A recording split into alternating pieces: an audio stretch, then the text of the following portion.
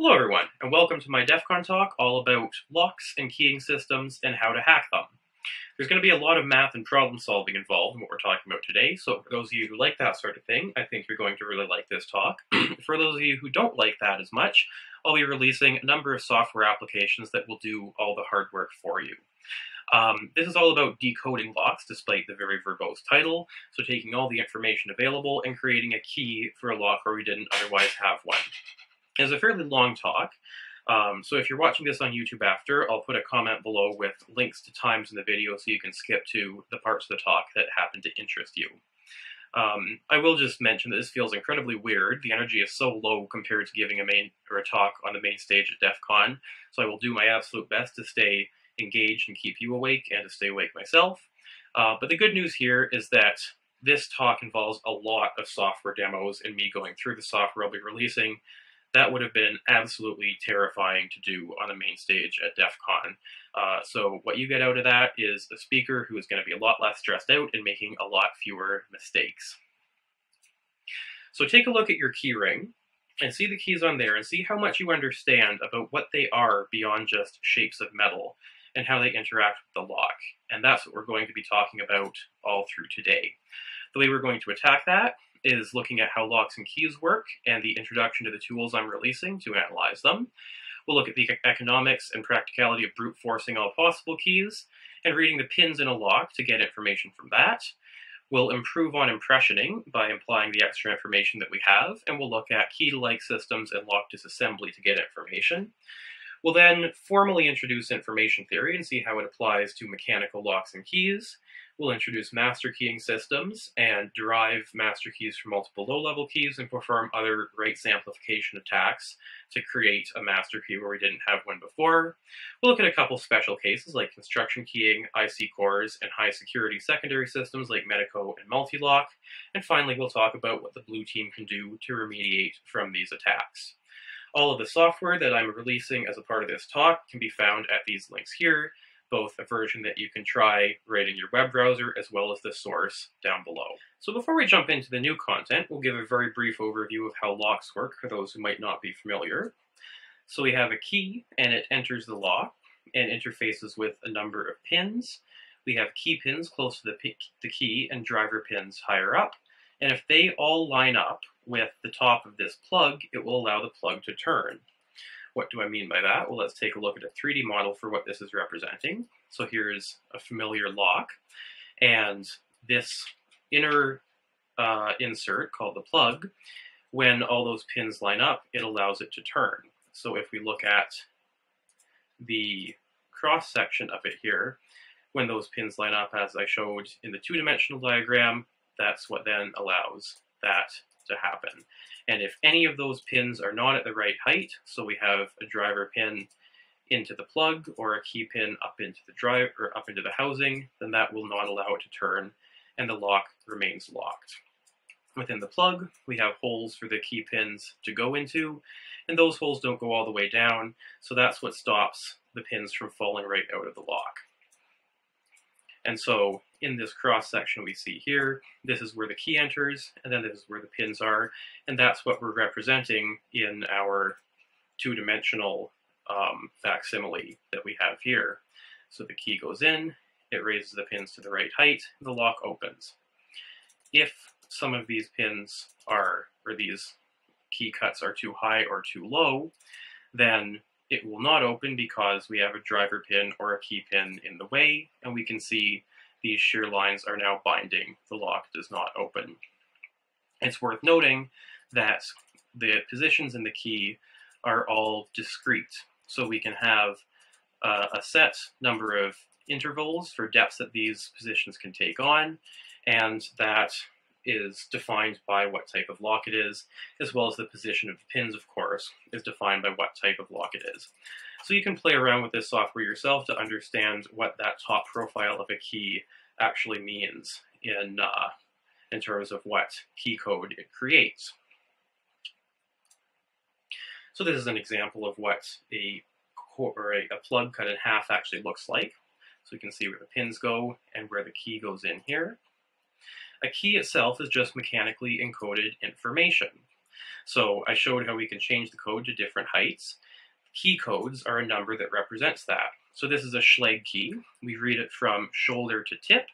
So in pin 1, we have from 0 down to 9, so this is an 8 cut, and we can get a 7, etc. So here's a 2, we have 0, 1, 2, and from that we can get the full bitting code of 87527. And that makes sense when we look at the profile of this key. Deep, shallower, shallower, very shallow, and back to deep again.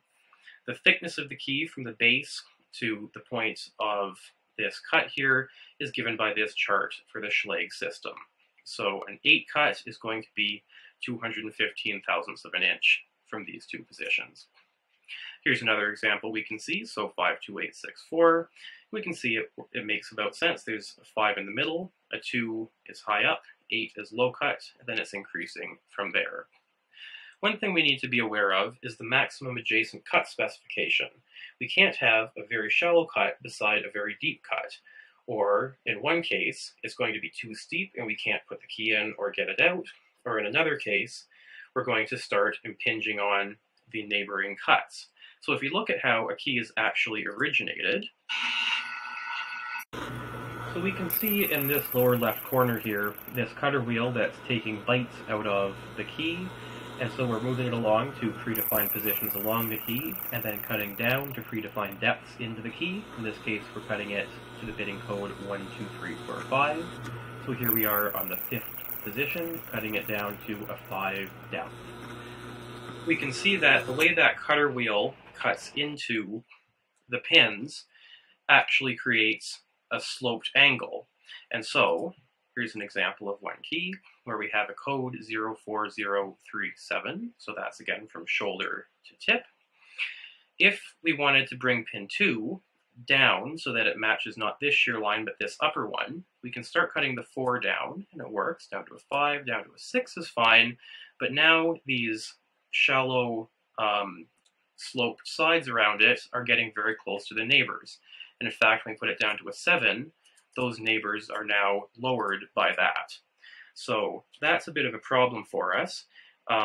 It means that we cannot have a 0 cut next to a 7 cut. 0 next to 6 is okay, but not 7. So that's our maximum adjacent cut specification is 6. Likewise, we can't have a 1 next to a 7, or next to an 8, but it can be next to a 7. So the difference there is 6. That's okay because it's the maximum. And that's a property of almost all pin tumbler locks, and that's going to limit what our key space is as well. Here's a chart of the most common max that we see. So most of them are 7. They have, in the case of Schlage, Sargent, Yale, and Weisser, they have 10 different depths that are allowable, so it's 7. That's fairly permissive. Kwikset only has 6, so that means that our max is a little bit less at 4. Now that we understand max, we can start to look at the key spaces, so the total number of differs, or number of possible keys that exist on a system. And naively, it's the number of depths to the power of the number of spaces. So for a Schlage key, there are 10 depths to the power of 5 or 6 spaces for 5 or 6 pins, is 100,000 or a million. And for Medico, it's 6 depths to the power of 5 or 6, so 7 or 46,000. So we can calculate that fairly easily here. A Schlage system with 5 pins and 10 depths, we have 100,000 possibilities. And 6 pins is going to be a million. And if it's a Medico lock with 6 pins, 6 steps, that's 46,000, and that's 6 to the power of 6. We can also add in our max here. So let's say that this is a Kwikset key with 5 pins and 6 depths. We can now scroll down and add some rules to this system to limit what our key space would be. So we start with 7,000. We find under max and add a max of 4 for it being a Kwikset system. And that now limits it to 6306. And we can see that the number of possible differs is less with cuts very shallow and very deep. So this number here, 941, means that 941 total differs have a 0 cut in pin 1. That's smaller than the number that can have a 1 cut in pin 1, because a 0 cut can go up to 4, that's within max, but it can't go all the way to a 5. That would be too much of a difference, that would be a max violation. This 1 here can go to anything, because it's close enough to everything that it will not violate max. To take this to the extreme, we can reduce max down to 1, and so we now see the impact that has. We're down to only 340 possible keys. And if, by some decoding that we'll talk about going forward, we know that, say, the shear line in pin 1 is a 3, we now see that pin 2 can only be a 2, 3, or 4. Anything else is too far from it. It's a max violation, and that extends outwards. So that is severely limiting now the number of possible keys that are in our key space. And we'll look at how to derive these rules throughout the rest of this talk. In this case, we're down to 74 possible keys in our space, and so it's enumerating all of those key codes here. So these are the bidding codes. We could cut a key to these and try them, and it might work in this lock. We can take a brief look at keys versus passwords in terms of the brute force ability of them. So the cost to try a password is very close to 0, not quite negligible. In the case of a key, it's quite expensive. We have to pay for the blank and cutting the key and our time to actually go and physically try it. That's all quite expensive and time consuming. Keys can be, or passwords can be an unlimited length and complexity. Keys are severely limited in both length and complexity due to the mechanical nature of them. And a password, if it gets compromised, it's easy to change, and a key is very costly and time consuming. So what this means is with mechanical keys, things are harder for both the red team and the blue team. It's harder to brute force and try a whole bunch of combinations, but if a vulnerability is discovered by the red team, it's a lot harder for the blue team to actually mitigate it and work against that. To try a brute force attack economically, if we look at just the cost of the blank, and we assume that if we own a code cutting machine, the marginal cost of cutting a new key on it is just your time. So keys are not particularly expensive in that case, between 13 cents and $3. And if you don't, you would have to use a locksmith who might do it for 3 to 10, possibly more for high security keys. So for instance, if we can reduce the key space of a given lock down to 1,000 possible keys, using the software that I showed you and applying rules that we're going to learn about soon, we might be able to try all of those 1,000 keys for $450 if we own a code machine, if the blanks are 45 cents each. If we have to go to a locksmith to get them cut, then he might charge $4 each for $4,000. And at that price, we're better off just buying our own code machine. What's important about this, though, is that if whatever's being protected within that room is worth less than $4,000, it now becomes an economical attack to actually brute force all of these possible keys in the key space. One really good example of a lock where this is not just possible, but imminently feasible is the Sargent and Greenleaf environmental padlock. It's a very well-built, beefy padlock meant for highly punishing outdoor environments, and there's very few small parts inside as well. It's a disk detainer lock, so it looks a bit different than the keys we've looked at so far, but we can analyze it exactly the same. It has 3 different disks, and the key can be cut to either 180 degrees, as we see in the middle here, 135, or 90 degrees. So 3 disks and 3 different positions that each one can be cut to. Let's put that into our key space software, so get rid of those rules.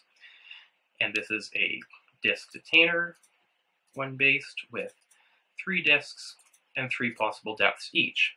And we see 27 is our total key space. That is everything that Sargent Greenleaf environmental can possibly take on.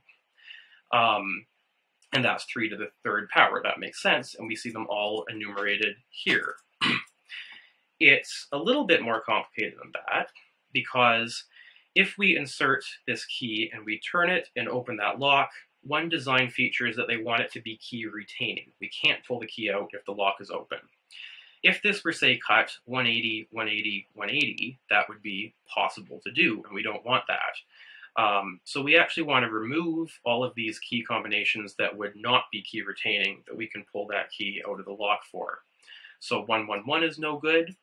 112 is no good because 2 is lower than 1, so it has to go up at least once. So 121 is good. 131 is good, 132 is, but 133 is not because it doesn't go back up at least once throughout it. So we can add a rule for that. Under max and stuff, we can add a rule for key retaining, and that's going to reduce those that key space to remove differs that are not going to be key retaining in this particular case. And so we can see now that there's more with a deeper cut in disk 1 and a shallower cut in disk 3, and that's because if it steps down from 1, 2 to 3, that's not going to be key retaining. So we could create all 17 of these possible keys, and that might make sense because it'll work on all Sargent and Greenleaf environmental blocks.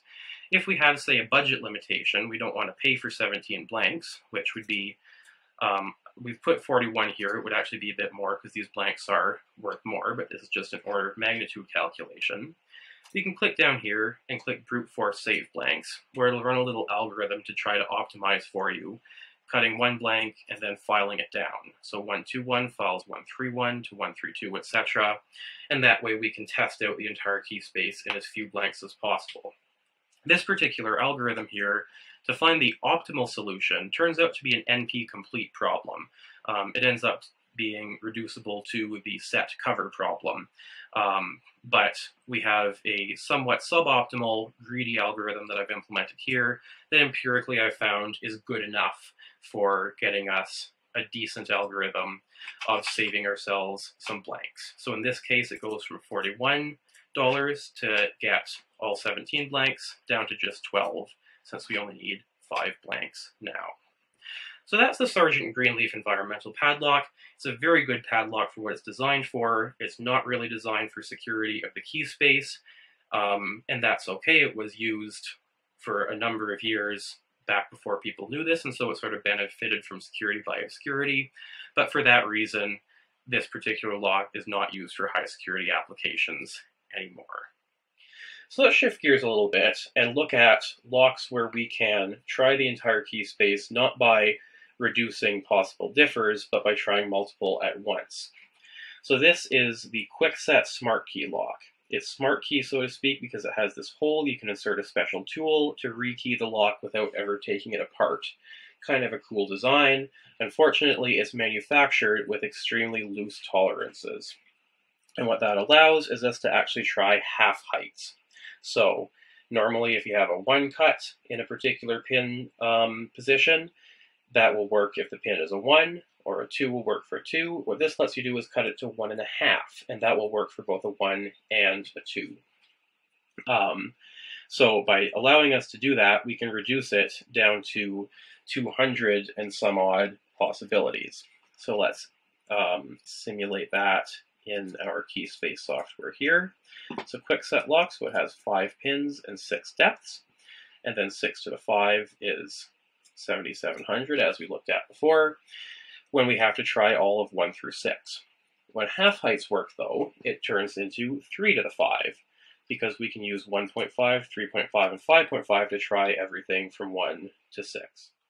And so we can see here that trying out all of these half-height keys to exhaust the entire key space would cost about $500 to make all of them. And there actually exist commercial sets you can buy that cost on that order as well to try all of these different options. So that is something that's out there for the Quickset keys, the Quickset Smart Key in particular, and that is something that usually wouldn't be your go-to attack methodology, because the Quickset Smart Key, by virtue of those loose tolerances, is easy to pick. But if you wanted to use it to, say, determine the key for one lock, and then you could get in very quickly in future, or if you had multiple locks that you know are all keyed alike, once you figure out the key for one, it's going to work for the rest. That's something that you can do. Let's examine for a few minutes why this actually works and why locks sometimes accept keys that are cut incorrectly. So in this particular case, we have a set of probability distributions. So this is the 1 cut, 2, 3, 4 to 6 for a quickset lock. And we can notice that this is where it's supposed to be, what it's supposed to be cut at. And if we're a little bit above that or below that, the probability falls off relatively slowly, so that if we go exactly between two cuts, it still has a very high chance of actually working on either the lower or the upper. This distribution here, a fairly normal looking one, exists because the Kwikset Smart Key lock is a type of wafer tumbler. So wafers are symmetric in what they'll actually accept. And it's also one with very bad tolerances. If we pump that down a little bit, we start to get it accepting less and less, and so a lower probability of actually having a key that's cut halfway in between work. And we can also look at what happens with a pin tumbler lock. In particular, when we have pins involved, it becomes a much faster fall off when the key is cut too high. And the reason for that is because if we look at what a pin tumbler lock looks like on the inside, if that pin is too high, it's going to stick out above this core here. And when it sticks out above that core, it is now physically blocked by the housing. It needs to stick up into this, and so we cannot turn that core at all if it's more than 1 or 2 thousandths of an inch too high. So both the fall off on the probability distribution is significantly faster, as well as the amount too high it can be before it starts falling off is also significantly lower. Whoops, that was the wrong slider there. And so we get a probability distribution that looks something a lot more like this for a pin tumbler lock. So this would be a Kwikset probability distribution for accepting a 1-cut key. So if it's a little bit too high, it falls off quickly. If it's a bit low, it works out okay. And then 2 through 6 as well. In the case of a Schlage, we have 10 cuts, and they're much more closely spaced together. So now we have, even though it's a pin tumbler lock, which generally has better tolerances, now we have a much higher probability of it working if we are somewhat between these two positions. As that Schlage lock gets worn out, that increases as well significantly. So a very worn out pin tumbler lock will now accept, even if it's a full height below, it'll still let it work a lot easier. The way that that actually happens is if we look at a lock here and we cut one height too low, we can see that as that key jiggles and moves in and out of the lock a little bit, it only has to bump this driver pin up a tiny bit for it to actually get lodged in the housing and allow this key to turn. And so that's something that does not have this hard mechanical constraint of the housing. It just has to bump up a bit. And that's why if a key is cut too low for a pin tumbler lock, it's a lot more permissive for what it will actually allow. So for a very worn Schlage lock, these are very close together. And so being close together means that the probability distributions overlap by a lot, as well as it's quite wide in a worn lock. We get it to be somewhat permissive as well for what it will accept. So that's lock tolerances. That's sort of an interesting aside there. This particular mathematical model that we've derived is from both theoretical and then empirical confirmation that this is actually how locks behave when the keys are slightly too high and too low. And this is, of course, an n-dimensional distribution where there are n pins. So what I was showing here is a slight simplification of that. So 243 keys is possible to brute force, but not practical in many situations. So what can we do to actually reduce that key space even further? One thing we can possibly do is get a photograph of that key. So oftentimes you see security guards and users leaving keys lying out on the desk in the public view. This is one of the most egregious cases of these key watchers with transparent windows behind a publicly accessible desk with the facility's keys visible and photographable through that. And of course, people like to wear keys on their belt as well, and that can be photographed as well. If you can get a good enough photograph, you can superimpose these depth and spacing lines and determine directly from the photo what that key code is. And this is something that I've got another talk coming in the next year or so about, all about how to do this and how to work with poor quality photographs and releasing software to do this as well. But that's not this talk. What happens though if that photograph is not great quality? And how can we use other information to help deduce what it is? So here's an example of a vehicle key that's left on a desk, photographed at a distance of about 10 feet. We can try zooming in, but that doesn't do much for us. This is incredibly grainy. There is not a whole lot that we can tell from it. So what can we do? So let's first recognize that this is a Ford vehicle key. And by looking it up, we can find that it is 8 positions by 5 possible depths. And it is a wafer tumbler lock. And of course, half-heights will visit in a few minutes about this. We will come back to that. But we have naively now 390,000 possible key differs for this particular key. Based on the photo, we can't get a whole lot, but we can get something from it. So we can go on over to our Photos tab here and add a rule, basically looking at that picture and saying, well, we know that one pin is a little bit high cut, one is low, and see if we can narrow it down a little bit from there. So we have 8 pins here. We can see in the middle, these two, this is number 4 and 5, are lining up with the top blank height. So this 4 and 5, we can be relatively confident, even from this poor quality picture, is a 1 cut. And then 6, 7, 8 is beyond that. 6 is fairly deep. It looks to be a 3 or deeper, but it's not the deepest because we have one that's deeper here. So this is a 3 or a 4. And then beyond that, it's fairly shallow. It might be a 1. It might be a 2. It's likely not a 3 or anything deeper than that. So we can start adding those rules in. So 4 and 5 are both 1 cuts. 6 is fairly deep, but not the deepest. And then 7 and 8 are fairly high cut, but we don't know exactly what.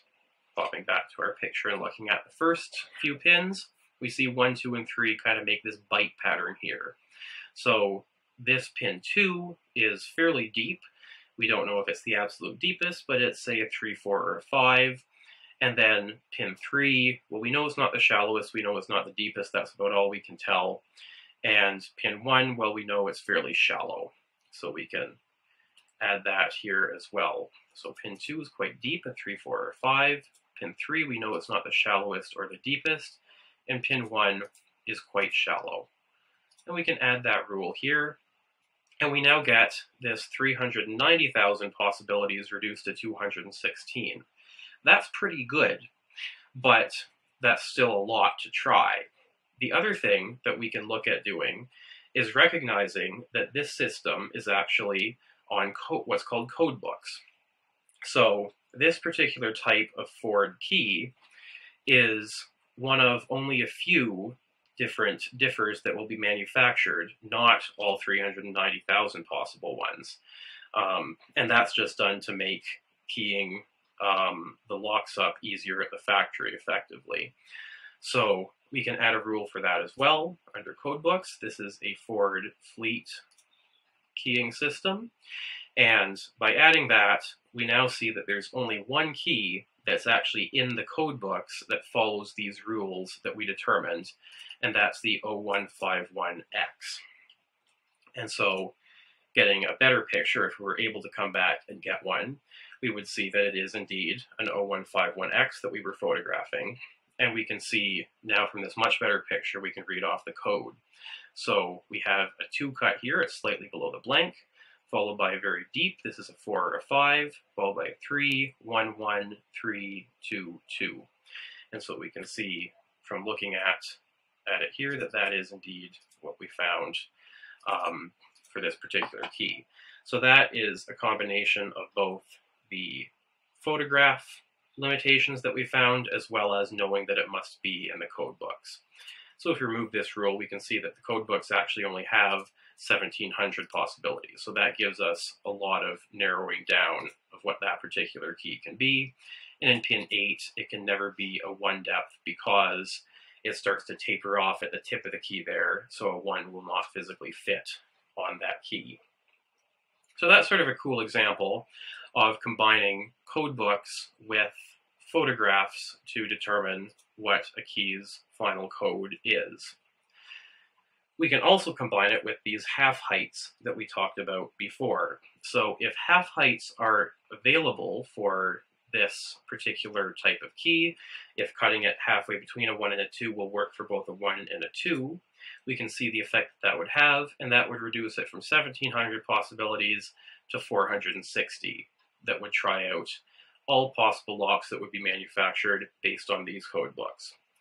And for many vehicle locks, because they're wafer tumblers, they have relatively loose tolerances, that is actually the case. You have both code books and half heights will work. And so you have many of what's called tryout key sets for vehicle locks, which is a number of keys that will try out most or all of the code book keys that are possible, that will let you then determine what key is used in a particular vehicle or a particular fleet of vehicles. Auto jigglers are sort of the next stage down from that, and so they are not keys at all. They allow you to move them up and down and angle them and sort of do some fuzzing to try even more combinations quickly. And the high quality auto jigglers were somewhat intelligently designed to be effectively these tryout key sets, except adding that degree of freedom for up, down, in, out, tilt, tilt, so that we have, rather than 80 or 400, we have only 10 of them that can work on many, many automotive locks and not manufacturer specific either. And of course, further down that continuum is raking, which works in a similar way. So what happens if we don't have a key to photograph or other information like that? Well, then we can decode by looking at the lock itself. So here's sort of a funny example where the key pin is visible in its entirety through the front of the lock. And so from this, we can tell the length of the key pin and therefore the depth of the first cut on that key. We can look deeper in the lock using this device here, which is called a lock scope. So it's like the otoscopes that are used to look into your ear at the doctor's office, and they shine light through the back of this lock, and we can see then every pin through it with a little magnifier that's inside of it. So this is cool. We can't tell a whole lot from this. Wouldn't it be nice if just by looking at the bottom of the pins, we could actually tell how long they were in terms of their total length? Well, enter colored pinning kits. I kid you not, and they are colored, I kid you not, by length. So by seeing the color of the pins that we actually look at in this lock scope, we can tell how long our key pins are and therefore the key code. So that last picture was a locksmith's rekeying version. This is for an end user, and we see colored pins as well. It makes it a little bit easier to use, but you can read the pins from that. So here's an example of looking down a Sargent lock with that lock scope, and we can see this gold, green, gold, green, gold. It's a little hard to see at the end, but that's a purple pin at the very end. Looking at the Sargent chart, we can see that a gold bottom pin must be a 147 or 0, which is what Sargent calls its 10 depth. Green is 3, 6, 9, and purple is 2, 5, 8. So based on that, we can actually go ahead and severely limit what the key could possibly be for this particular system. So this is a Sargent system. It has 6 pins and 10 depths, and we use 1 base numbering. And we'll go ahead and under photos, we can add that particular rule.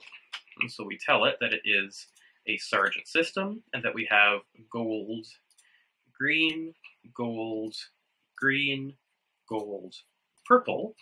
And that reduces our key space from 1,000,000 down to 1728. It's worth noting, incidentally, that half height is not going to help us here, even if this lock accepts it, which it doesn't, because half height would not be able to try both of two combinations 3 apart, and so we get 1728 as well, with just a slightly squished chart there. So this is not bad, it's a lot better than a million, but we need to do a bit better than that to get a single working key. One thing we can notice is that if this pin 1 is a 0, then pin 2 cannot be a 9, that would be a max violation. So Sargent has a max of 7. We can go ahead and add that on in there. And so now we've reduced to 1166. That's getting a little bit better. What else can we do? Well, remember looking at this lock, we have this shear line visible. And so that tells us that this is a 0 cut in this particular position. So a very high cut depth on that key. We can go further and use a lockpick to lift up that first pin and look at the second to see if we can see something similar. And we don't, but, so here's the lockpick in there. But on the third pin, we do. We can see a shear line at that same position telling us that that third pin is also a 1 cut. And we can continue backwards through the lock, seeing that there are not any visible shear lines beyond that. So how does that apply to the lock that we have here? Well, we can go to known shear lines, and we know that pin 1 has a 1 as a shear line, pin 3 has a 1. We can add that rule, and now that severely limits our key space down to 44. Moreover, because we looked all the way back, we know that pin 5 does not have a shear line at 1. So its only possibilities are 4, 7, and 10. So we can put that into there. And now we're down to 32 different keys.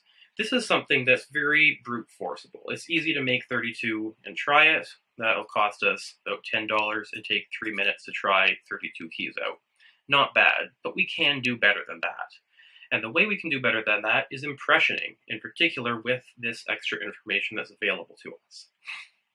Before we talk about how to impression this particular lock with extra information, let's talk a little bit about how impressioning works in general. So we put the key in, we put a blank key in, so this is cut all 0-bitted, the highest possible cuts. And when we turn the key, there's a couple pins that bind, that don't let the lock turn. If we turn it really, really hard, then those pins are going to bind really, really hard. And if we then wiggle the key in and out, up and down a little bit, those pins that are binding really hard are going to leave a mark on the key that we can then look at. So if we impression this, one of these pins that's binding is going to leave a mark, and we take the key out and look at that mark and see it's in position 2. So cut 2 is not a 0 cut, because if that were a shear line, then the pin would not have bound, wouldn't have left that mark.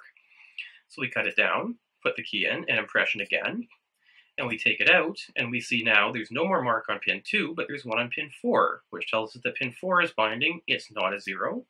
We cut it down, and we repeat the process. And so pin 4 is still leaving an impression mark. So we file it down one more time, impression it, take it out, pin 4 is still leaving an impression mark, file it down one more time, take it out, impression it, and now we see that pin 5 is the only one binding. So pin 4 has stopped leaving an impression mark, and pin 5 is now.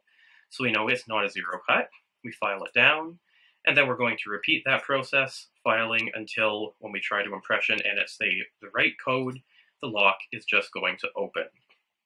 So that's how impressioning works in general, starting from a blank and ending with any particular lock, or with a key for that particular lock.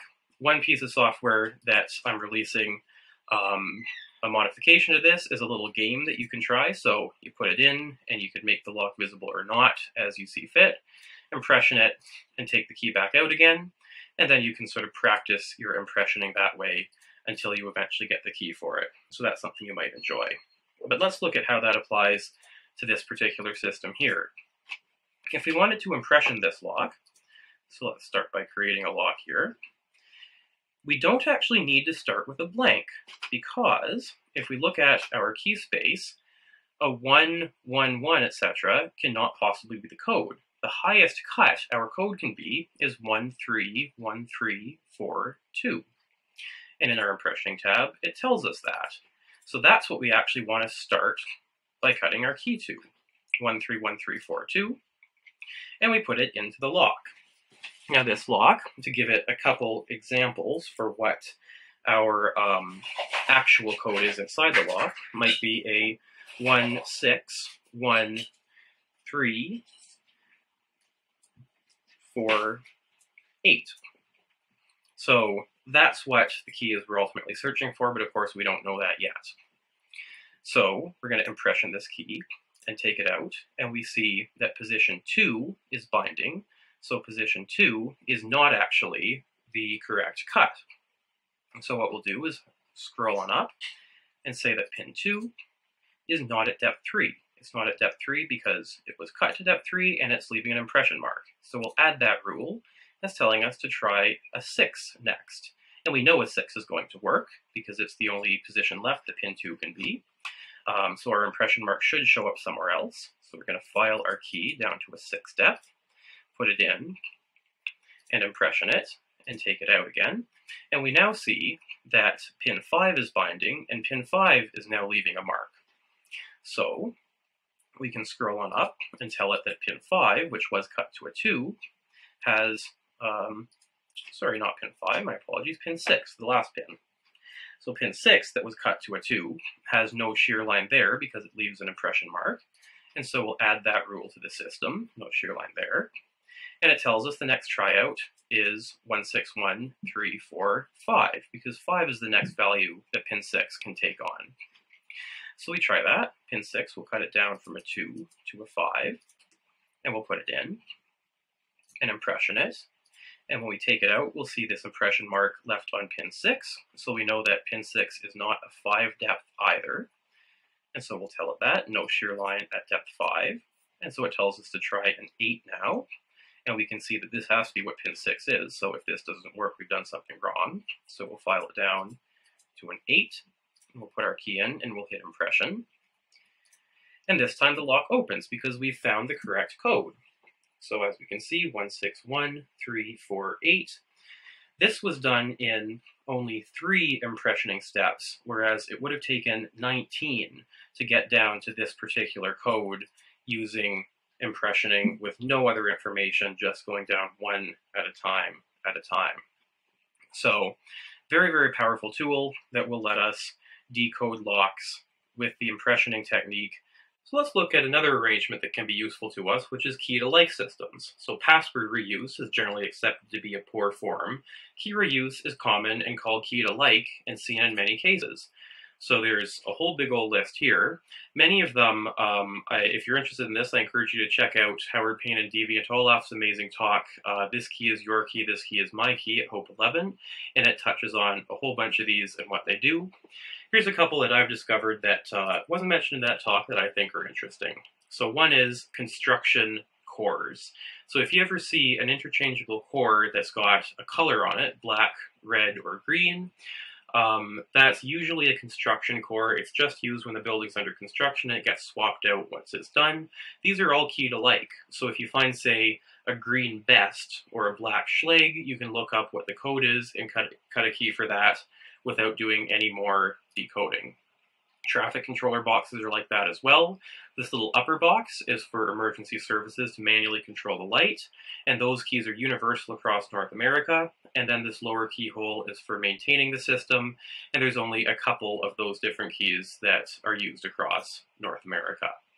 Here's a great example of a bunch of key-to-like systems. So we have an Enterphone box here. This is a Mircom box. So opening it up to service the box, this is a Mircom 549 key, and that's universal for all of these Mircom boxes. It's also got a postal key here so that the post worker can open the box or can open the door and get in and deliver your mail. This box beside it is a little key box that the power company uses to get in because presumably this particular facility will have a customer-owned transformer vault somewhere within inside. We also see these two building-owned keys. We don't know what they're for, but lots of ways to get through this door, 3 of which are key-to-like systems. Here's an example of a postal lock box. This one is a Abloy postal lock. So in Canada, our postal service uses Abloy. Very, very good choice. It's somewhat negated by this Door King lock here, which is not only a poor tolerance wafer lock, but it's also key-to-like. And these Door King keys, any of them will open it. If it's not something that we already know what the key is for the key-to-like system, we can determine what that key is by disassembling the lock. And then once we get the key for one lock, it's going to work for all of them if they're key-to-like. So to do that, we need to get the lock out somehow. So once the door is open, you can unscrew the retaining screw and then unscrew the lock, at which point we can take off the tailpiece and get these pins to shear line somehow, either shimming through the back or picking, and then we can look at what the pins are on the inside of it. So in this particular case, we have a lock. We can see how long these pins are, and that particular pattern that the pins make, if we invert it, so it's upside down, that's going to give us what the key looks like. And so we can see we put the key in, and it does indeed work, and we can figure out what exactly that key is going to look like from the lock. If you don't want to have to shim through the back, you can also take off this brass plate, which is an awful task to do, but it does work. And if you want to have a bit more time to do this decoding and disassembly, one thing you can do as well is replace it, temporarily at least, with a lock that looks like this. And that's going to work no matter what key enters the lock. So anyone that tries to get in is not going to be blocked, and no one's going to be the wiser while you have the lock out for disassembly. Medicos are very nice to us. They have these nice set screws at the top, and so we can pull that out and dump the pin stack. And so we can see in this pin stack here, we have a key pin. We can read both the angle and the depth of it from that. This one happens to have some master wafers, so it's not key-to-like, and we'll talk about how to handle that later, but we can see a 25,000th of an inch 1 wafer and a 50 thou 2 wafer. In this case, we only needed to remove these first two pin stacks because we got some information about the lock already, and the first two pin stacks were the only things that we needed more information about. And of course, because of these set screws, we don't have to worry about this awful brass piece or shimming it, etc. If you're interested in this sort of thing, I strongly recommend you check out Moloch's amazing talk, Please Do Not Duplicate Attacking the Knox Box from DEF CON 26. It's all about doing attacks like this, taking locks apart, and looking at the Knox block systems, which is key-to-like across many jurisdictions in North America. So that's key-to-like systems. What we can do with that is start to analyze everything that we've looked at so far and figure out how to formalize it and how to determine what the best next step is. And we can do that by looking at information theory. So you've likely heard of the concept of the entropy of a password before. We'll talk a bit about what exactly that means. So information is stuff we know, and entropy is stuff we don't know. So in the case of a stoplight, it's either red or green, and that is information. That's, in the case of red or green, 1 bit of information, because it's a 0 or a 1, that's ignoring yellow. When it's a random variable, that's something we don't know, and so that's entropy. And so a key or a password has entropy because we do not know it, and we're trying to determine it to get into that particular lock. So how do we measure the entropy? So it's in bits, so a coin flip is a 0 or 1, so it has 1 bit of entropy. A random number from 0 to 255 has 8 bits, since 8 bits can encode numbers 0 to 255. A random number 1 to 10 has 3.32 bits. Well, how do we have a fractional number of bits? Well, we can think of it like the following. If we have 3 random numbers 1 to 10, that is a 3-digit number, and so that can be encoded with 1 to 1000 or 0 to 999, and that fits very well into 10 bits, which can encode 0 to 1023, so 2 to the 10 minus 1. So 10 bits will easily encode 0 to 999 with not a whole lot left over, and so 10 bits divided by 3, because we're storing 3 random numbers inside of it, is 3.33, which is very close to that 3.32 figure. If we extend the number that we're storing, so instead of 3 random numbers, we try to store 6 or 9 or 1000, as that tends to infinity. This number tends to 3.32. This is mathematically represented with a log. So the entropy of a piece of information can be thought of as the number of bits it takes to write it down, or write down a number from 0 to the total value that that information can possibly be. And so that would be the log base 2 of that number. So the number of bits of entropy, which is represented by the Greek letter eta, or eta in modern Greek, for a random variable with n outcomes is just log base 2 of n. So a fair coin flip has two possible outcomes. Log base 2 of 2 is, that should not say 2 bits, that is a typo, 1 bit. A random number from 0 to 255 is log base 2 of 256, because 0 is not counted here, so, or is counted here, so that's 256 possible options, which is 8 bits. And a random number 1 to 10 is log base 2 of 10, which is 3.322, what we looked at before. So a couple examples of entropy within keys.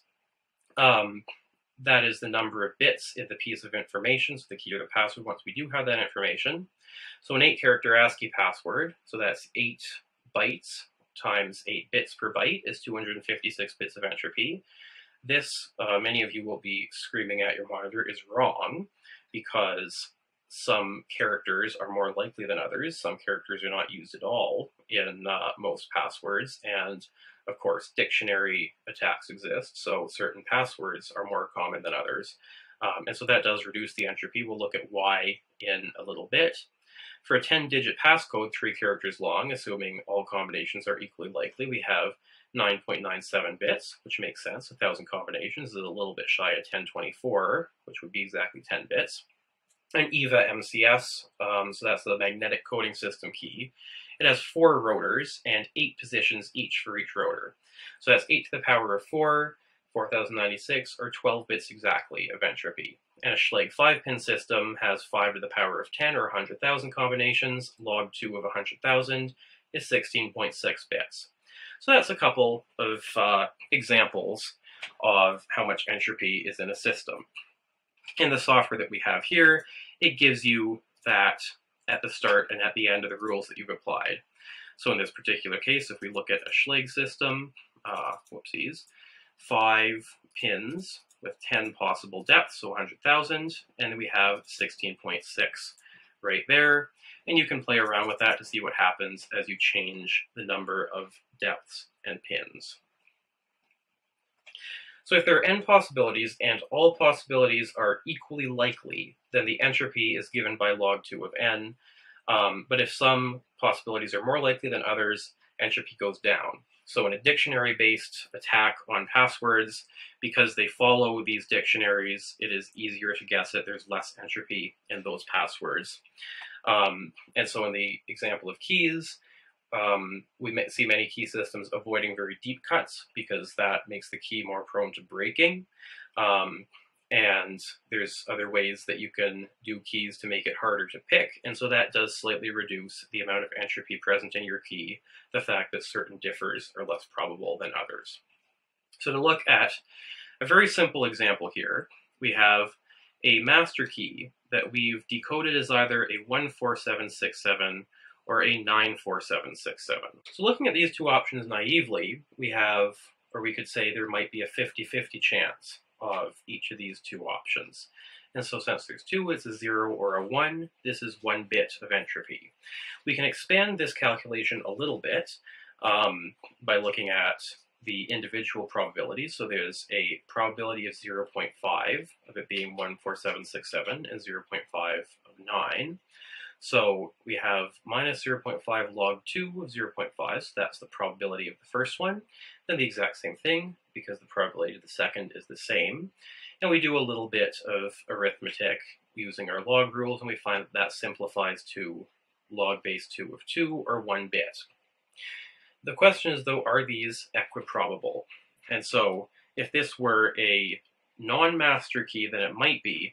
But knowing that this is a master key, there's a couple cues we can take. So here's our 14767. This is very typical of what master keys very frequently look like. When we take this down to a 9, there's a number of problems with it. One is it has a very deep cut in pin 1. This is prone to breaking off in the lock. And in general, you want to avoid keys breaking off in locks, but especially master keys. Because if that gets stuck in there and a bad actor is able to get it out, that's a problem for you. The other thing that happens here is this is now a very low-cut key. And for reasons we'll talk about shortly, having a low-cut master key is something you want to avoid. So it's highly unlikely that this 94767 would be the code that the locksmith chose to be the master key. So we can assess perhaps a 95% chance that it's this 1 cut and a 5% chance that it's this 9 cut. And crunching those numbers, we have 0.95, so our probability times log 2 of 0.95, plus 0.05 times log 2 of 0.05, and we find our entropy is now 0.2 bits, 0.3 rounding. So that is significantly lower owing to this high difference in probabilities between these two options. In the extreme case, so we can sort of intuitively understand this, if one option is certain and the other option is impossible, well, that's 0 bits of entropy because there's nothing unknown in this case. So in general, the entropy where the probabilities are not equal is going to be the sum of each probability times the log 2 of each probability, and then minus that, because log of a number less than 1 is going to be a negative. And so this definition is a fairly beautiful derivation of it that I won't go into now for obvious reasons, but I encourage you to look it up. So we can now extend this concept and do a little bit more useful with it by looking at joint and conditional entropy and mutual information for different rules in terms of which ones are giving us more and less information. So let's just get rid of this block to start. So what we'll do here is consider a very simple system with only 3 pins and only 2 possible depths for each. And so we can see that this has 3 bits of entropy in it, and that makes sense. We have a 0 or a 1, 0, 1, 0, 1, 3 times over, so that's 3 bits. And we've enumerated all of the 8 possible options here. And of course, log base 2 of 8 is 3, so that also makes a lot of sense. So let's say that we have, say, a photograph of the key or something, but that photograph only shows us pin 1, and that tells us that pin 1 is a 0. So that now tells us, well, pin 1 is a 0, we don't know anything about pin 2 or pin 3, that gives us 1 bit of information, it makes sense, and we're now down to 2 bits of conditional entropy. That's conditional on this rule being the case here. And then we get another photo, and it's a bit better. It shows us that pin 1 is a 0 and pin 2 is a 0. And so now we've limited pin 1 and pin 2 to 0, 0. And so we have 1 bit of entropy left because this rule has given us 2. And if we have a third photograph, say, that shows that pin 3 is limited to 0, but we can't see pin 1 or pin 2, now we have the final key because we know that they're all 0, 0, 0. So this is fairly simplistic and fairly obvious, I assume, but we can analyze it in terms of the information content provided in each of these 3 rules. So looking at it intuitively, Rule 1 gave us 1 bit of information, Rule 2 gives us 2, and Rule 3 gives us 1, as well as Rule 2 shares 1 bit with Rule 1. In terms of the conditional entropy given by Rule 1 relative to Rule 2, so given everything that Rule 2 gives us, Rule 1 gives us nothing extra. Given everything that Rule 1 gives us, Rule 2 gives us 1 bit extra. And they share 1 bit common to both of them, and Rule 3, of course, shares nothing with the other 2. So we can analyze this automatically with the software here by clicking Calculate Conditional Entropies down below. And let's compare Rules 1 and 2 just to start. And we see exactly what I mentioned there. So Rule 1, within this circle, we see it gives us 1 bit. And Rule 2, within its circle, gives us 2 bits. 1 bit is shared with Rule 1, and 1 bit is on its own. And so that one on its own is, of course, position 2, where this is the only one that tells us anything about pin 2. And then the total information given by both is the sum of what's in here, so that's the joint entropy reduction, which is 2 bits. Comparing Rule 1 and Rule 3, we see that they both give us 1 bit, and there's nothing shared between them, which makes sense. We have pin 1, pin 3, nothing shared. And we can compare all of them. And so we see now that within these, we have a total of 3 bits given, and for the system that started out as 3 bits, that will reduce us to a final key. And those 3 bits, one of which is shared between Rules 1 and 2, one of which is just given by Rule 2, one of which is just given by rule 3. And then there's nothing, say, that's shared by all 3 of them, or that's just given by rule 1, etc. So this is a fairly useful way of analyzing the rules that we've determined that limit the system and determining which one is most useful to us and are we sharing a lot of information. If we are, that indicates that we're not being particularly efficient with what work we're doing to find out this information to put into this system. Ideally, the less shared information, the more total information we're actually going to get out of all of the rules in this particular system. So that is conditional entropy. Mutual information, by the way, is the term that we use to talk about the information that is, well, mutual between 2 different random variables, or in this case, 2 different rules that impose a constraint on the system. So in the case that we looked at before with this 0151x key, we have the conditional entropy given by the codebook is a lot, almost 9 bits, which makes sense. We're going from 390,000 to 1,700 possibilities. And given by the photo is a fair bit as well, because we were able to determine some severe limitations on many of the pins that exist. And there's not a lot of shared information. And the result of that is, between these 2 rules, they give us all of the entropy that existed in that particular key. There's a good reason that they don't share a lot of information, and that's because, well, what is the uncertainty that exists in a photo? Well, the uncertainty is, is this a 2 or a 3? Is one position off? In the case of a code book, what they do with code books is very different. They're not going to make a code that's off by just 1 cut and 1 pin from another item in the code book. They're all going to be wildly different if you're reducing 390,000 possible differs into 1,700 in the code book.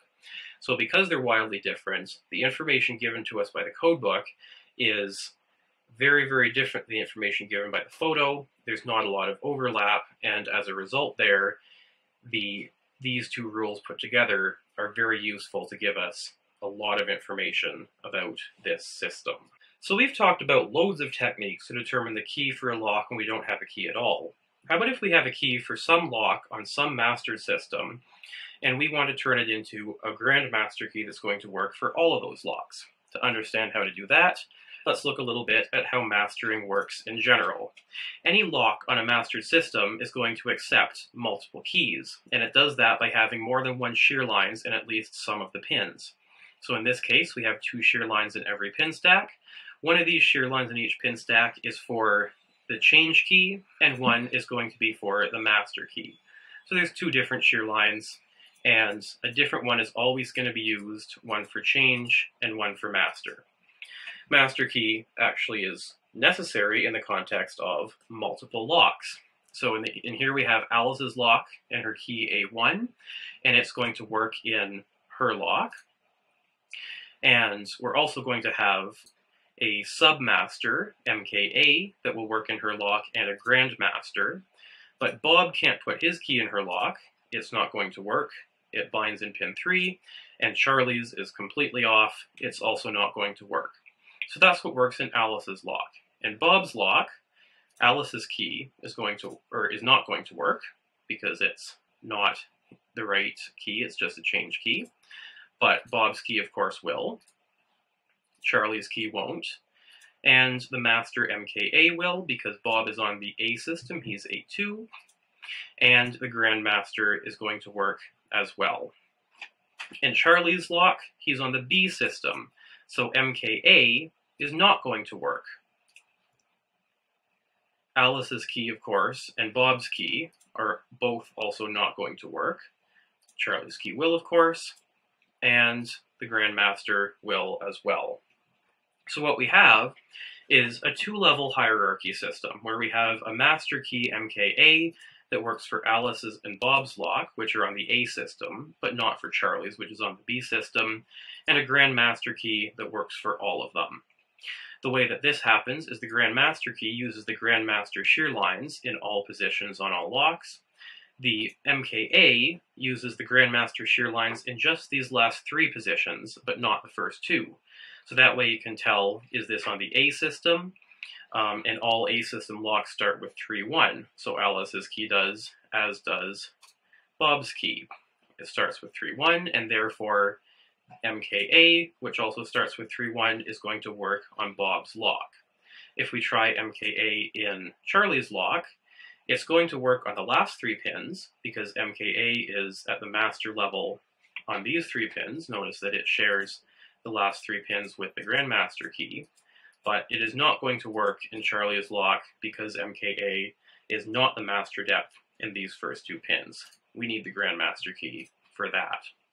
So we have a multi-level mastering system that allows certain master keys to open only some locks, the individual keys only open their own, and a top-level master key that opens everything. So that is an example of a 3-level system. This is 2-level with just a master and change keys below it. This is what we just looked at, so a Grandmaster key, under which we have MKA, and there would be hypothetically an MKB as well, and then change keys under that. So here's Alice and Bob, and Charlie is somewhere over here. We can have higher levels, and this requires splitting up the pins more in the way that we showed you, or using secondary locking elements. So looking at our Sargent lock again, it had this visible shear line here, and above it is this red pin. A red driver pin is only used for key pin 456. We see that this is 0, so we know that it's actually a master pin. So we can start to determine what the other shear line is in this particular Sargent lock, and once we know what both shear lines are, we can then start to determine which one is going to be the master, and deducing the master key from that. When we lift up the first 2 pins and see that the master wafer on pin 3 is gold, we can do the same thing and determine that the second shear line is going to match one of 3, 4, or 8 plus the 1 that we know is in there already.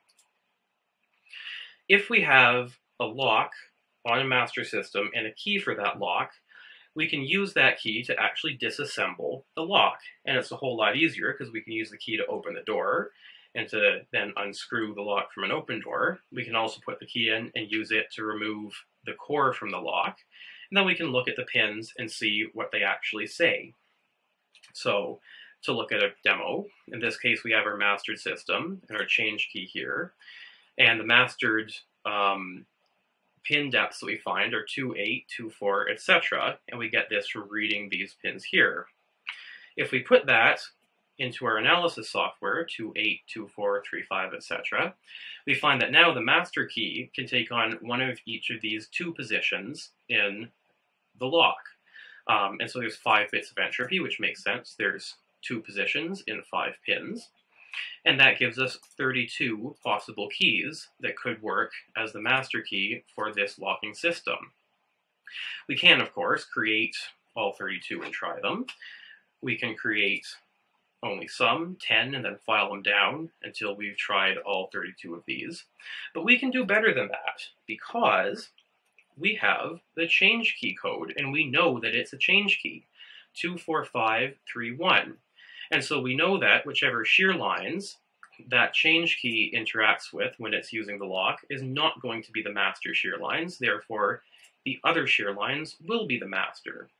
So if we take if we take the change key, 24531, and we put that into our analysis software, so known change key, 24531, it's going to remove 2, 4, 5, 3, and 1 from the possible depths that this master key could be, and it's going to leave us with the other remaining one in each pin stack, which will be a single master key left, 82399, and in fact that is what we find as the master key in this particular system.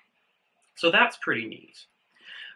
Given just a key for a mastered lock and access to the lock itself, we can actually derive the master key entirely from that. The other thing we can do if we don't want to disassemble locks is we can combine information from a number of these low-level change keys and use that to determine what the master key could possibly be in a system. So let's say we have a Schlage system, so 5 pins and 10 depths each, and Schlage is 0 base numbering. The master key in this system could be any one of 100,000 possibilities. If we know what one change key is, let's say it's 26350, and we go ahead and add that as a rule, we now have, instead of 10 to the 5, we have 9 to the 5, so a little better but not great. What we do see, though, is that in a Schlage system, remember I talked about how if we have a pin that's one too low or a little bit too high, the lock might still accept it for a very worn-out lock. And that would be a bad thing for a lock to accidentally accept a key that's not a master key as if it were. So what Schlage does to avoid that is uses what's called a two-step system. Every position that any key in this system will take, in pin 1 is going to be even, pin 2 will be even, pin 3 will be odd, etc. So we're always skipping every other depth to make sure that we don't have anything that's too close and is going to create problems with keys operating locks they're not supposed to. So what that means when we turn on the two-step system here is it severely limits our key space. Now pin 1 must be even, so 0, 2, 4, 6, 8, but it can't be a 2 because that's what our change key is. And we do that for the rest of the pins, and we get 1024 possibilities, so 4 to the power of 5. We can get another change key, and so this is going to be two-step as well, of course.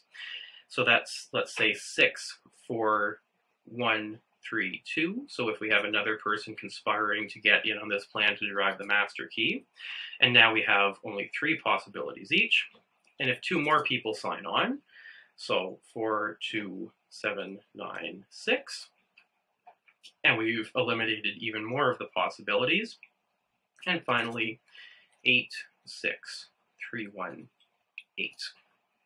And we've now got it down to only 4 possible master keys. So we could absolutely just make these 4 and try them out and hope that one is going to work.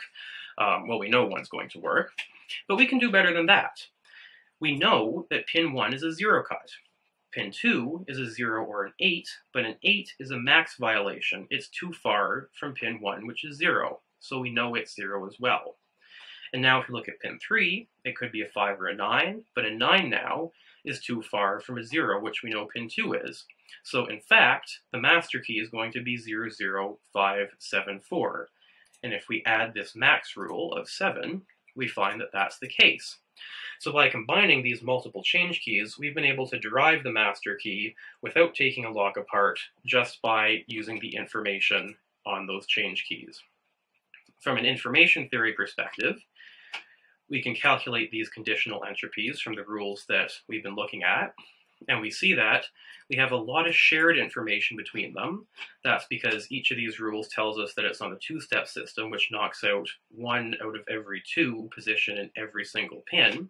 So that's a lot of information that gives us, 4.5 bits, as well as we're knocking out an additional depth from each pin from each of these keys that we have, and so that's these 2 bits here. So between all that, it gives us a lot of information that we can then use to determine what that master code actually is. So we can actually derive the master key for a system using just 1 lock and 1 key for that lock without ever taking that lock apart, using a technique called Wright's amplification. So this has been known to locksmiths for decades, and it was first made known in the InfoSec community with a 2003 paper by Matt Blaze. The general technique looks like this.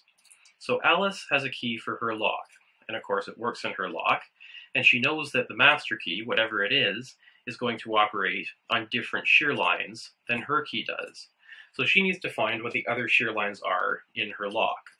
The way she can do that is, while looking at her key, it has a 0 cut in pin 3. So that's a good place to start, because we can start varying what that depth is just in pin 3, and if we leave everything else the same, we know it's going to work. So if the lock does not open, it's only because of the pin 3, and if it does, we know we found a shear line in pin 3.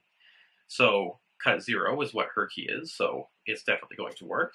She brings it down to a cut 1, and we try it, and it doesn't work, so she pulls it out, and tries a cut 2, and tries it in her lock, and it does work.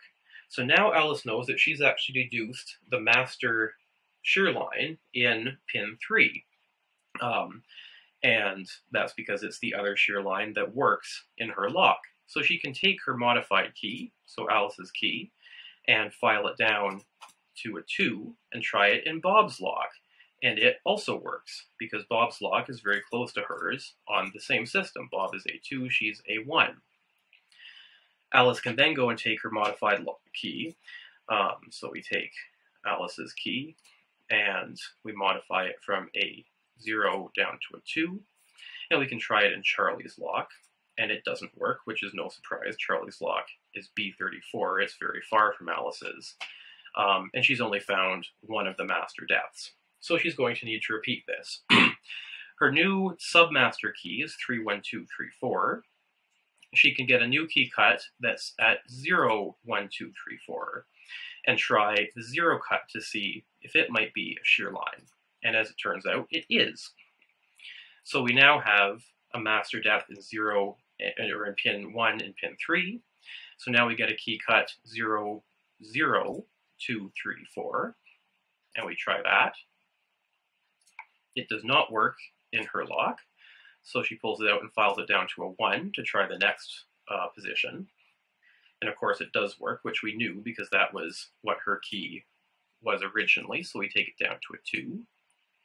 And we try it. It doesn't work. Take it down to a 3. Try that in her lock. And it does work. So now we've found the master depths for pin 1, 2, and 3 in Alice's lock by finding the other shear lines. We can keep going. 0, 3, 2, 3, 4. We're going to get a new key cut with 4 as the highest. So 0, 2, 3, 0, 4. And we'll put that in, and she tries it, and it doesn't work, and so she files it down to a 1, tries it, it doesn't work, 2, tries, doesn't work, 3, tries, it does work, but we sort of knew that that was what her key was originally, so we keep going. A 4, we try it, doesn't work, file it down to a 5, we try it, and it does work. So now Alice has found the master depth in pins 1 through 4 using her lock. And so now we have 0, 3, 2, 5 is our master depths, and then we want to find out what the master is in pin 5 as well. So we would put it to a 0, but that's a max violation, so we put it to a 1. And we try that, and it does not work. We put it down to a 2, and it does work. And Alice's key originally was a 4, so we now have a 2 as our master depth in pin 5. So our master code should be 0, 3, 2, 5, 2. Alice can try this in Bob's lock as a sanity check. So 0, 3, 2, 5, 2. And she tries it, and it does work, so that's a very good sign. And then Charlie's lock is the real test. 0, 3, 2, 5, 2. And she tries that, and it works in Charlie's lock as well. So by sweeping all possible depths in each pin within Alice's lock and seeing if it still works on each depth, Alice is able to discover what the other shear lines are in her lock by modifying her currently working key, and in doing so deduce the Grand Master key that is going to work in every lock on this system. So one additional interesting lock configuration that gives us a little bit of information is a construction keyed system. So let's take a look at what that actually is. In a construction lock system, we have, instead of one master wafer, a smaller ball bearing. And that acts as a master wafer while the building is under construction, being used by the construction master key. So it goes in, and it works, and that ball bearing is below the shear line, and so it operates as a master wafer. What happens, though, when construction is done and the user comes along with the Grandmaster key, is it is a little bit higher by the width of that ball bearing than the construction master. and it goes in and it lifts that ball bearing above the shear line. Well, what happens then? The construction core is a little bit special as well. It contains a number of holes in it that are going to line up with the top of the pin stack when that core starts to get turned. That ball bearing that's now in the upper pin stack is actually going to get dropped into one of these holes, at which point it stays trapped there forever. So in the lock, when the new user of the building turns this key, this ball bearing is going to drop out and it stays gone forever, or stays trapped in that hole, at which point it's like that ball bearing or that shear line no longer exists. So the grandmaster key continues to work, but if the construction worker ever comes back and tries to get the construction master to work, it's not going to. It's going to bind in this shear line because that ball bearing is gone. So there's two things we can do with this.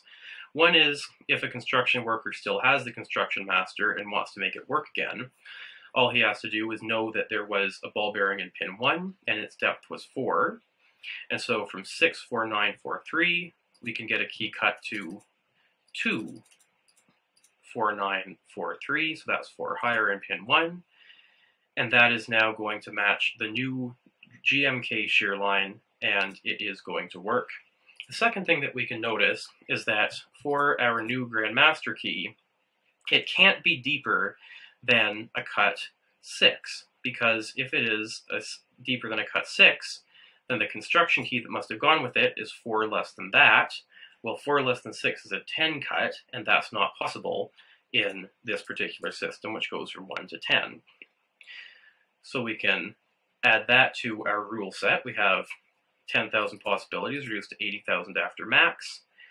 And we add a construction keying rule that in pin 1, there was a ball bearing with thickness 4, and the master construction key also has to have a max of 7. And it'll take the computer a few seconds to crunch that, and we see that these bottom 4 positions cannot be that master key because there would have been no possible construction key to make from it. The max requirement for the construction key and the grandmaster key, with a difference of 4 in pin 1, further limits what lock or what key differs are available to be our master key. So that's one interesting type of system. Another is what's called interchangeable core systems. So if you've ever seen locks that look like this, they have a figure 8 shape around them. That's because that figure 8 shape is actually removable, and there's a little locking lug that keeps it in place, but with a special key called a control key, we can remove it. So the way that this works is we have our IC core that looks something like this, and when we normally operate it, it's going to turn just the plug and the core stays in place. But when we use a special control key, it's going to turn slightly and retract this IC locking lug. The way that that works is, if we look at the just the core and the IC collar, we have 2 shear lines. One is matching where the plug is, and one is a little bit higher, and it's going to be just for the IC collar. So if our pins have a shear line all matching the plug, then the plug is going to turn, but the collar will not, and so this is a standard unlocking of this lock. If, however, the pins extend up, and we have a shear line across these 2 pins, and then the upper shear line on the IC collar, and then these 2 as well, then what happens is our interchangeable collar gets retracted, and it allows us to remove this particular lock. This is very interesting when we look at systems that do not have an IC collar that extends across all the pins. In this case, it only uses pins 3 and 4, and that creates a number of interesting properties. So one of those properties is, let's make this into a medico system. We can see this collar here, and so we have this lower shear line with the plug and this upper shear line for the IC collar. And that's what we're going to look at when we examine how these locks work in terms of the bidding. So what's powerful about how they work in terms of the bidding, in terms of getting us information, is the way many locksmiths do it up. And so we'll use Medico as an example because, as we'll see, it creates a very restricted set of possible master keys for IC core systems in many, many cases. So we have our change key, and we put it into the lock, and it unlocks to the regular shear line. And so we turn the key, it unlocks regularly. And our master key is completely different bits, of course, completely different heights, but it also unlocks to our regular shear line, and the interchangeable shear line binds, so that does not actually open. However, when we put in our core remove key, it now binds between the core and the IC collar, but has a shear line at the top of the IC collar. So when we turn that, it's going to turn the IC collar and release it and allow us to remove that IC core, and we see now that it works on this upper shear line, as well as, of course, the lower ones have to work for the plug to turn as well. What many locksmiths do, in order to avoid having to have multiple shear lines in a pin stack and also avoid limitations on the mastering system, is they will have the change key, the core remove key, simply be 3 positions higher than the master key in those 2 IC collar control pins. It doesn't have to be done this way.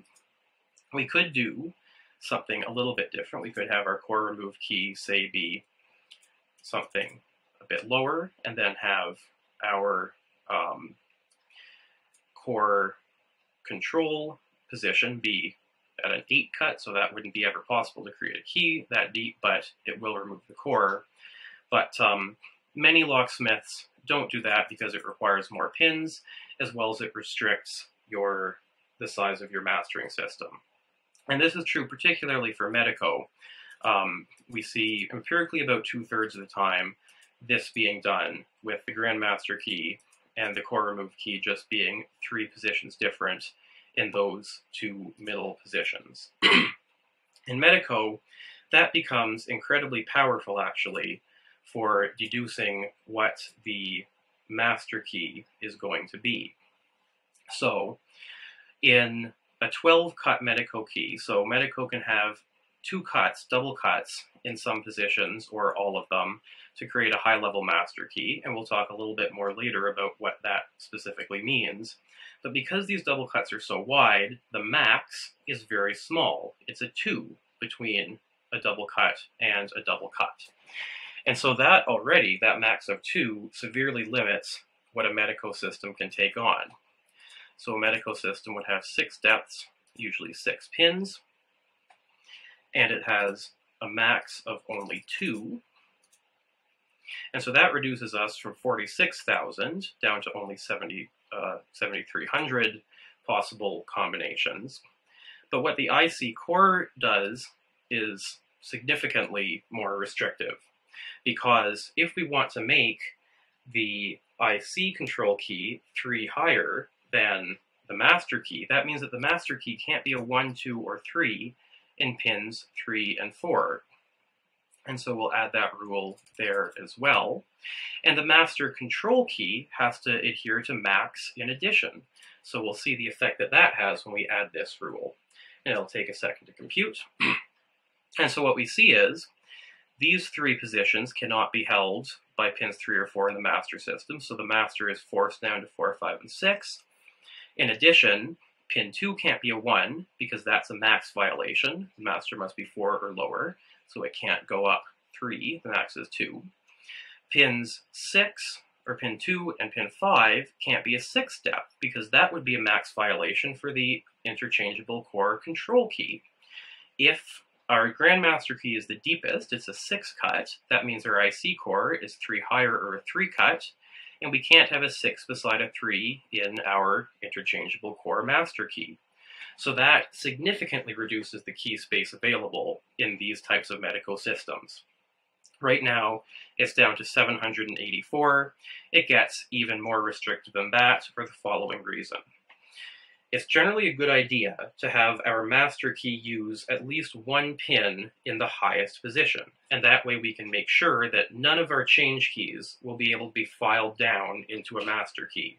We could have one a bit lower, but that's then going to restrict how large our master system can grow while adhering to that rule. If we look at the limitations imposed by this particular system, we'll see that there's only two places that that one cut can go, pin 1 or pin 6. So if we add a requirement that one pin must be high cut, and it'll take a minute to compute that as well, we're going to see that we're now down to 159 possible master keys. That is a significant limitation, and that's given very little information about our Medico system. It's given that we have a large facility, so we can assume that they were planning for potentially needing to expand to a master key that's double cut in all positions. And we see at least one interchangeable core somewhere on that system, and that's it. Knowing those two things, we can infer that with about a 2/3 probability, our master key is going to be limited to one of these 159. It gets even less than that because it usually makes sense to put your 1 depth in pin 1, and that way the key is nice and sturdy, it's not going to break. We don't want to put a very deep cut in pin 1, or that grandmaster key is liable to break off. And so when we add that particular requirement, it then is only 84 differs that follow through in pin 1, and we can see Max restricts this incredibly tightly. So there's the 84 possible situations that could exist if locksmiths do what a lot of them do when designing Medico systems, which is follow these constraints. It limits the key space significantly. Now they don't need to. They don't need to use a pin at the highest one. They could put it in pin 6 instead, and of course they could do up their IC system so that it doesn't require their master key to be low in pins 3 and 4. But most locksmiths don't really think about the key space reduction that they are creating in terms of brute forcing this master key when they're designing that system. And so that's why this is something that's so common to see. A couple other things that we can note about this particular system is that if we have a master key or even a change key, so just this change key, now all we need to do is vary and do right samplification on these two middle pins to determine what the core remove key is. So in this case, pin 3 is a 5, and so if we add 3 to it, it goes to 4, 3, 2, and now we've hit the IC control line, and then pin 4, we can vary in either direction to try to hit the IC control line for it as well. So we only actually have to vary one pin to go from our change key to an operable control key. It's just going to be for this lock, but what it lets us do is remove the IC core, and then we can take it apart, and disassembly of the lock then will let us derive the master key from that. Other types of locks have a similar situation. So Schlage and Yale control keys use a slightly different technology. They have a special 7th pin in the back, where if the key is a bit longer, in the case of Schlage, it has this special nose on it sticking out. It's going to actuate that 7th pin, which will pull in this little retaining lug. And when it does that, you can then remove the core. So if you have an operable key for this particular lock, all you need to do is copy that key onto a slightly longer blank that contains this little nose on it, and you can use that key to remove the core, at which point you can then disassemble it and deduce the master key. So let's look at some right samplification attacks in some special secondary locking systems. So we'll start with multi-lock, which has got a nice pin-in-pin system that we can attack using all the other techniques that we've talked about in this talk. But it also has side pins that are used for mastering. And effectively, these side pins are going to fit into these side dimples drilled into the key.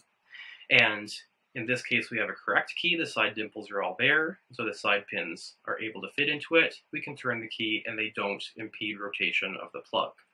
When an incorrect key is inserted, there are no dimples, and so the side pins are forced out into the plug, and that's actually going to stop us from rotating that key. This is used for mastering. So we have, in this case, a key that's got 4 of the 5 holes drilled. This is its correct lock. So these 4 pins are present, and the key is able to turn. For a lock that is not supposed to be able to open, there'll be a pin populated here as well. And this lack of a hole prevents that pin from moving out of the housing, and it will stop the key from turning. This is, of course, a trivial thing to amplify. We just drill an additional hole, and now all of the mastering that's done with these side pins has been defeated. This key will work in anything regardless of the side pins, and then we just have to use the other techniques to right samplify the top cuts as well. So that's a very simple right amplification attack. You can do something very, very similar by filing metal off of sectional keyways. So sometimes mastering is done by having a keyway that will not enter the keyway of some other lock it's not supposed to open, or a key that won't. But then we have a master blank that's going to enter both of these locks because it's got metal missing from it. And so all we need to do to right samplify there is take our key that works on one of the low-level keyways and just copy that bitting code onto our all section blank, at which point it's going to then enter all of these locks and we'll be able to open them as well. With medico-biaxial, we see something quite similar. So medico-biaxial has potential for double cuts, and what we can have is, in a particular pin position, the pin has got this beveled edge to it, so it goes to one side or another. It can bevel towards the shoulder of the key and be a forecut, or towards the tip of the key and be an aft cut. In a master key that's got double cuts, regardless of whether the lock that we're in has a fore pin or an aft pin, it's going to interact with that key properly and open it up. And Medico uses this for mastering as well. So a lower level key or a lower level master might be missing one of these cuts. We can very easily right samplify that if we have some mid-level master. So here's MKA, it's got 5 single cuts and a double cut in pin 6. And then we have any old key on the B system. And so what we see, for instance, is this pin 6, that is a double cut. Pin 5, we have an aft, and it's a right cut. In this key on the B system, in pin 5, we have a 4, and it's a left cut. So what we can do is take a left cut and add it to the 4 position on our MKA at these same master depths. And that's actually going to amplify this key into a full GMK that's going to work on all locks, even if it has an aft pin in that position. Sorry, a 4 pin in that position. And so we do that for all other positions where the fore aft of our B key differs from our MKA, and we've effectively now amplified the power of our MKA key to be a full GMK using the information of these angles that we see on this key here. So now that we understand how the basics of medico-biaxial works, we can add a few tools to our arsenal to decode non-mastered medico systems. So if we start with a 6-pin medico system, if it's non-mastered, it's going to follow Medico's code books. And so the depths are going to follow those code books. Give the computer a second to compute. And what we see immediately is that pin 1, 2, 5, and 6 will never be a 1 in a non-mastered system, at least for this older version of codebooks that we're going to be looking at today, which is true for just about every medico system created before 2008. So immediately we see that if we wanted to impression this lock, and you can impression medico locks, we'd start with 221122. And as we went through impressioning this, we would end up skipping a whole bunch, increasingly so as we get closer and closer to the final key. So the codebooks helps with that. And of course, if we have a photo that's close but isn't quite enough to get the exact bitting, combining that with codebooks is usually enough to determine what the depths are. Medico also has angles though, and the angles also have codebooks. So if we add that the codebooks must follow Medico's non-mastered angle books, we see that right away some of them are given already. So if we happen to have a pin 3 in the aft position, it's going to be a right cut. This can be useful, now that we have this, if we know whether a particular lock is a fore or an aft in each position. How do we tell that? Well, here's a little device that we designed that does exactly that. So here's one version where you take a blank, you cut a little notch into the 6 aft position, and then you stick it into the lock, and it will clunk, clunk, clunk all the way along as each pin fits into it. Based on how far it clunks, if it aligns with these lines for the fores or not, you can tell which is fore and aft. Here's another design that can be cut down from any key, not just a blank.